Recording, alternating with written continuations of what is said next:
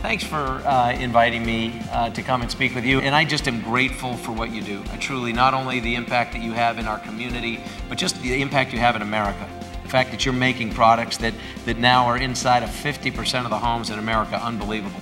In very short order, you're looking to double your footprint in the next 5 years. That's a huge aspirational goal. I truly believe you can do it. Hire's an extraordinary partner.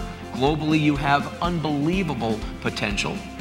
And I think that is truly attainable, but that is a big goal. That is a stretch goal.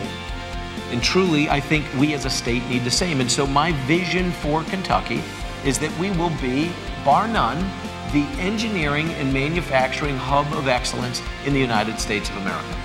The bridge from where we are to where that is going to be built out of folks like yourselves and products like those that you produce. That's it. If a group like this of thoughtful, informed people in the engineering and manufacturing world were asked if you had to do something in a single state in America, where would you go? I hope that instinctively, a generation from now and sooner, the answer is, well, obviously we'll start in Kentucky.